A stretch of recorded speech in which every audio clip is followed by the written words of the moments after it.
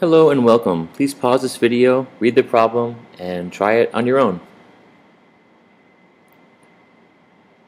Let's start by reading the problem together. It asks us which function has the same y-intercept as the graph below.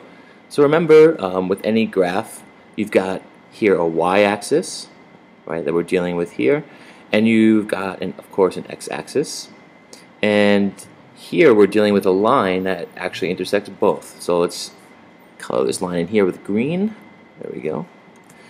Alright, so if we look at this line, we can see that it crosses both axes, and it crosses the y-axis here at this point, and it crosses the x-axis here.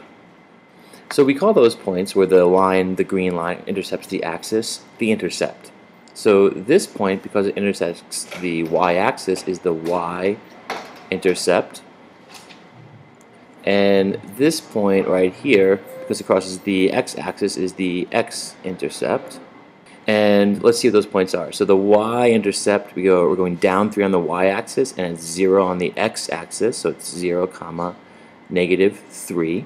That's the point, and we usually would write b equals negative 3. B is the variable we use for the y-intercept. And then for the x-intercept, that point looks like about 1.5, 0, right? Let's say that's about right, so 1.5, 0. So the x-intercept, let's say we use the variable a, it would be 1.5. So we're looking for the equation here that has a y-intercept also of negative 3. Now, perhaps the quickest way I recognize the answer is, and it is choice 4, is by converting into what's called y equals mx plus b format. So to get that format, we literally isolate y and then place the other terms in a similar order.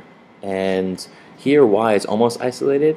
We're adding 3 to it on the left side. So to fix that, to isolate y and to read in mx plus b format, we subtract 3 from both sides, and then y equals 6x minus 3. And what this means essentially, the m value is our slope, and the b value is our y-intercept.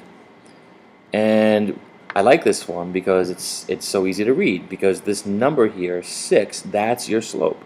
Boom, there it is, m is 6. And the y-intercept is negative 3. We include that negative sign there. So I recognize that this one also has a y-intercept of negative 3. If you're not convinced of that, or if you want another technique, what you can always do is plug in x equals 0 into any of these functions. If you plug in x equals 0, what you will find is the y-intercept. And that's because all y-intercepts have an x value of 0, right? If you think about it, any point on the y-axis, right, we have to have an x value of 0. It can't move right or left. It has to be on the axis itself. So you always see a point where it's 0, something. So we can find that algebraically by plugging in 0 to each of these functions. I'll leave it to you to try that for all of them. I'll just show it for the choice that's the answer, which is choice 4. So in choice 4, y plus 3 equals 6x. So suppose we plug in x equals 0. Watch how we find the y-intercept. If we do that, y plus 3 equals 6 times 0. And 6 times 0, of course, is just 0. And y plus 3 is 0. So the question is, what plus 3 is 0? Well, that's negative 3. And there we can see we found the same y-intercept of negative 3. Alright, hope this helps.